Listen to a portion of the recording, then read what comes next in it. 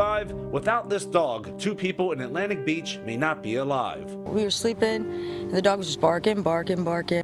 A Jacksonville man says his 9-month-old dog woke him up to their house on fire. That house now ruined, and the dog now lost. Yeah. She had the will, and she was willing to die to save us, and it's amazing.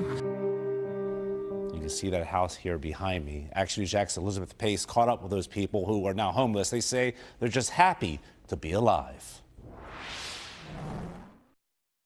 This is where they say the fire started. This used to be a bedroom. We can see the wooden frame is left, but down below, it's what's left of a mattress. I mean, I need my rain boots on to be able to walk in all of this. Over here, we can see more of their loved ones' belongings covered in the rubble.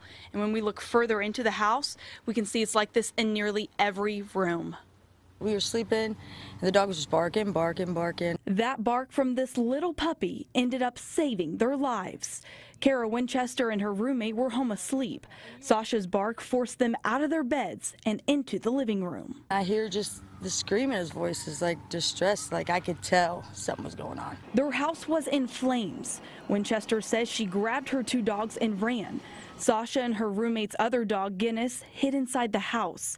Their neighbors, Jesse and Hannah Lee, called 911, but they say it was too late for Sasha and Guinness. This is really going to be destroying this house, but the aftermath of walking actually through and seeing what's taken place, it's something else that I couldn't even imagine. This is what's left of their home. It's nearly unrecognizable.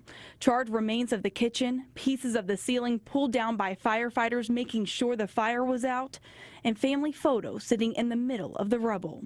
But they say at least they have each other, and it's thanks to Sasha. She had the will, and she was willing to die to save us, and it's amazing. Reporting in Atlantic Beach, Elizabeth Pace, CBS 47 Fox 30, Action News Jax.